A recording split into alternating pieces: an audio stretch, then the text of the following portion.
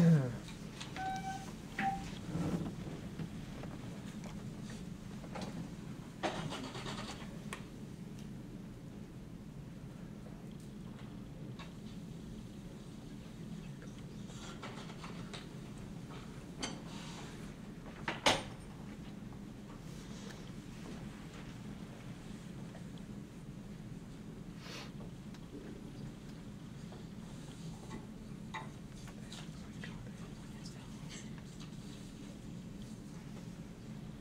morning, ladies and gentlemen of the jury.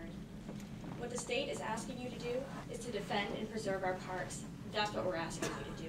This is just important to the state as it is to the defendants. Now, defense counsel talked about the law in this case. You're going to hear the law from the judge. That is the law that you are to apply in this case. You are going to receive jury instructions. The judge is going to read these to you at the close of the state's case. And he's going to tell you about the law that you need to apply in this case. And we'll get to that. But this case is about choices. Choices that the defendants made on October 19th, 2011.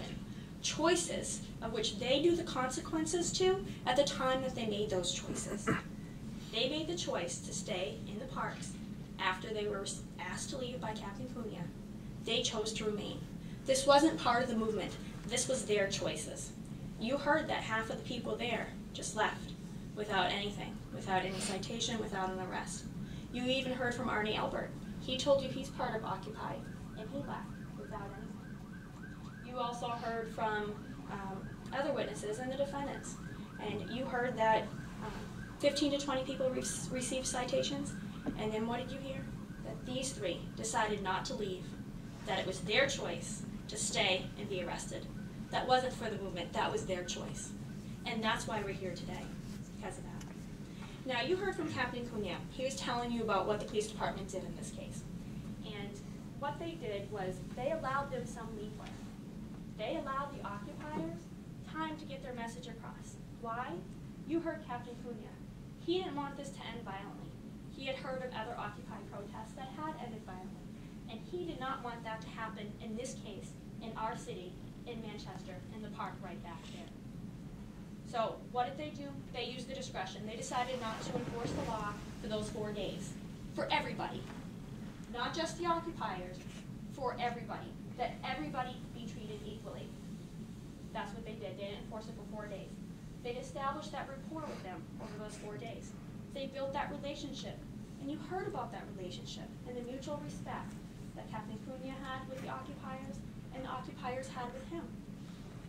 Could they have gone that first night on October 15th to Victory Park and said, get out of here? Absolutely. But what would that do for that relationship? How would that have ended? Maybe not so peacefully, like this one did. But they chose to wait and bide their time so that they could develop that relationship. And on October 19th, you heard Captain Cunha went at 9 o'clock in the evening. That was the first time he went. He told you I wasn't even in uniform at that time. And he went and he spoke with them. Kind of gave him a heads up. Hey, you know, we're going to be coming back and you guys are going to have to leave tonight. We have to enforce our laws. We have to. And you saw the video when he goes back at 11 p.m. And he's like, I respectfully request that you guys, you know, leave the park. Now you heard that because they knew this was happening, they packed up some of their gear, they had put it other places, so it wasn't everything that was there, that was originally there. They packed up some stuff and they moved it because they knew that this was coming. Did Captain Cunha or the MPD have to show them that respect? Nope. They could have gone in there at 2 o'clock in the morning and said, get out. But they gave them plenty of time to get their stuff. You heard the testimony that they gave them 60 to 90 minutes, or 60 to 90 minutes before everybody was clear of that park. On the video, you heard somebody ask Captain Cunha, you know, can I come back tomorrow? Absolutely, 7 a.m. Okay, I'll see you at 7 a.m. And they came back. These defendants were given multiple opportunities, just like everybody else there was. They chose to stay. Now, they make a big deal about the fact that it's 24 hours a day that they got to stay there, that it had to be 24 hours a day. Their argument is that they couldn't get the message across to the government, their message, without staying there 24 hours a day, without staying there from 11 p.m. to 7 a.m. That's ridiculous. They have 16 hours a day to give their message across, along with all the other ways that they can do it. Now, you heard from the defendants themselves, and you heard from some of the witnesses who are part of Occupy. Arnie was able to go there during the 16 hours. He said he didn't know exactly what time he left, but he went there. He didn't spend the night. He was able to convey his message. You heard that Elizabeth Edwards had only spent 2 nights out of the 4 nights there. She didn't have to stay every single night. You heard from Elizabeth Grunwald. She didn't spend any. She was going to spend the night that they were asked to leave. That was her testimony. So do they have to stay in the park 24 hours a day to get their message across? No, they don't. Now, so you ask yourselves, why are we here? Now, the judge read the stipulation to you, and he'll read the elements of the offense to you. Because again, you're going to get these jury instructions, and you're going to get the law in this case. And he's going to tell you that in order to prove criminal trespass, the state must prove to you that the defendants entered a place or remained in a place. The defendants knew they were neither licensed or privileged to enter or remain upon. That the defendants were in that place in defiance of an order to leave or defiance of an order not to enter. And that such an order to leave or not to enter was personally communicated to the defendants by the owner of that place by some other authorized person. And you heard they admit that. They admit those elements of the offense. They admit that they committed this crime. There should be no doubts in your mind that they committed this crime. So again, why are we here? As my co-counsel told you in the beginning, we're here because the defendants want you to ignore the law. For you to say it's okay to break the law in this case. That is what they're asking you to do. That it's okay to break the criminal trespass law. We're not here to decide what they were protesting or anything like that. We're here about the criminal trespass law that they broke.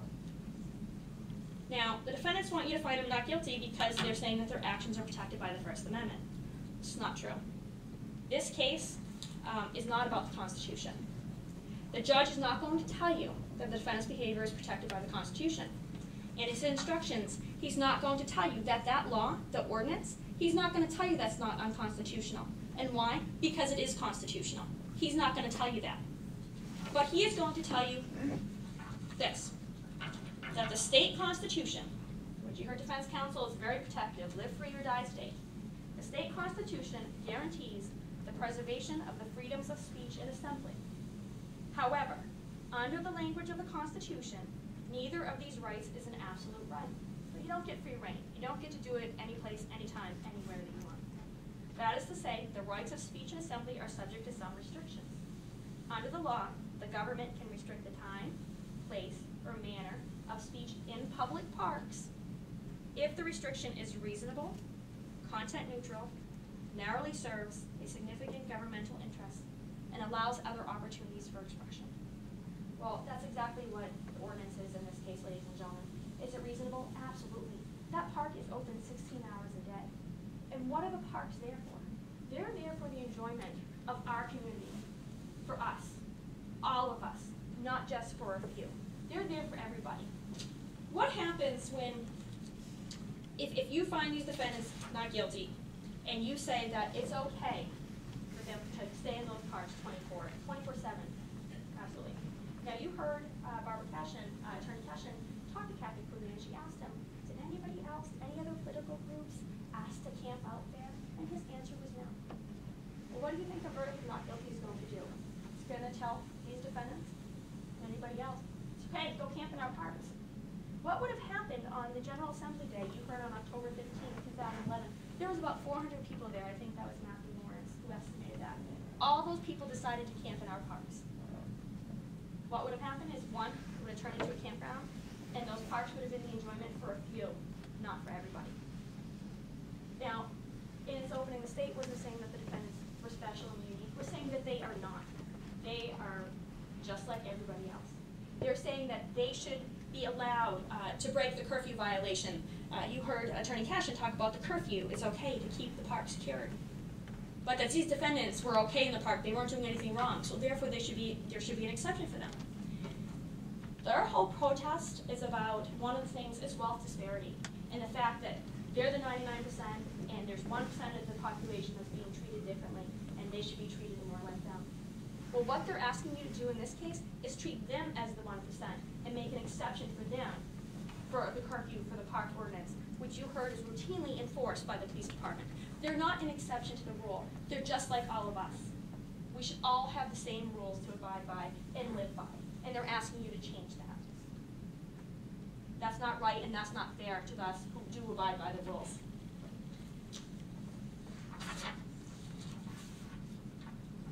Now, you heard about this ordinance, which you're going to have a copy of, the park operating policy. This policy is made by the Board of Mayor and Aldermen. And this policy was enacted in, or this ordinance was passed in 1971. Now, one of the things that is an exhibit in this case that you'll get to read, and we didn't read this during trial, but you'll be able to read this, it's an exhibit in this case, is this is a certified copy from 1970 of the minutes of a public meeting with regular people talking for and against the curfew ordinance. This is information, obviously, the aldermen had at the time that they're thinking about passing this ordinance. And you'll hear some of the pros and cons, and you know them anyways, just using your everyday experiences of what pros and cons are with the park. Veterans Park, some of these parks are right in downtown Manchester, where you have the bars. As it is, you heard Captain Cunha tell you that they have problems with indecency, vandalism, and litter during the day. Well, what happens by the cover of night when you have the bars closing and you have people who are drunk coming into the parks and doing things? Parks are closed for a reason. It is for the safety of the community. It's also putting a wear and tear on the park. You allow people to start going in there 24 hours a day, your grass is being killed, your trees are being harmed. Like, there's a whole bunch of things that could happen if you allow the parks to be open 24 hours a day. Not even counting the expense that it would be for the city to help maintain that. Now, you'll see as well on the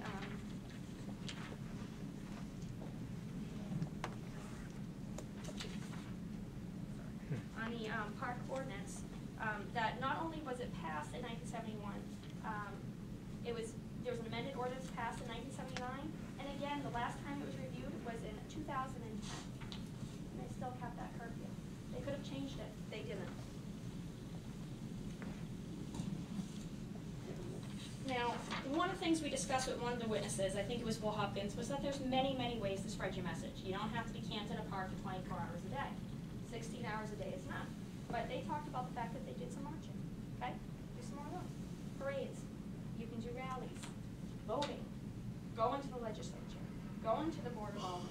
You can do a whole bunch of other things to get your message across other than camping in a park that is meant for all of us to enjoy, not just them, 24 hours a day. There was other things that they could do. Now, you heard that the defendants weren't arrested for what they were protesting.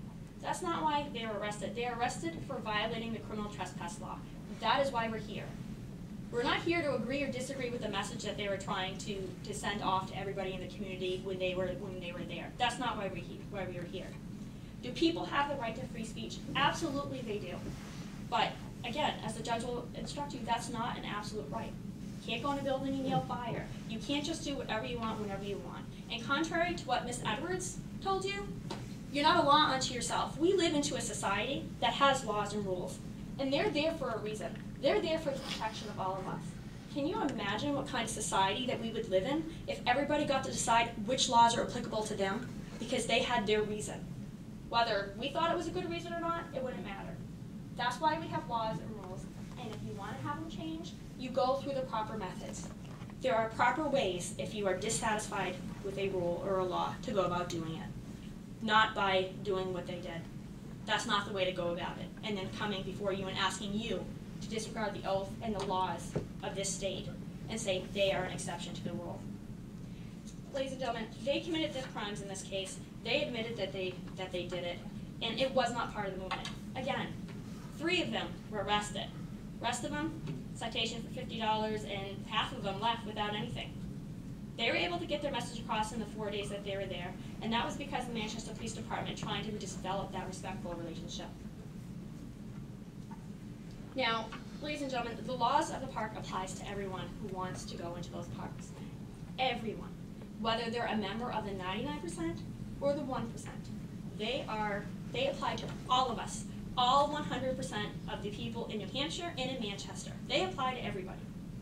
It's important to remember it's not their park, it's our park. It's the community park, not theirs. Every single person has to abide by the same rules when they go into that park, but the defendants in this case want you to make an exception for them. In this case, they want you to say they're the 1%.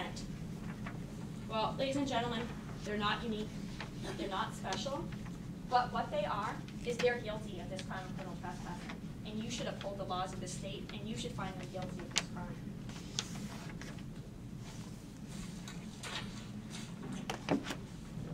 Sir, my instructions are about 20 minutes. Does anyone need a break?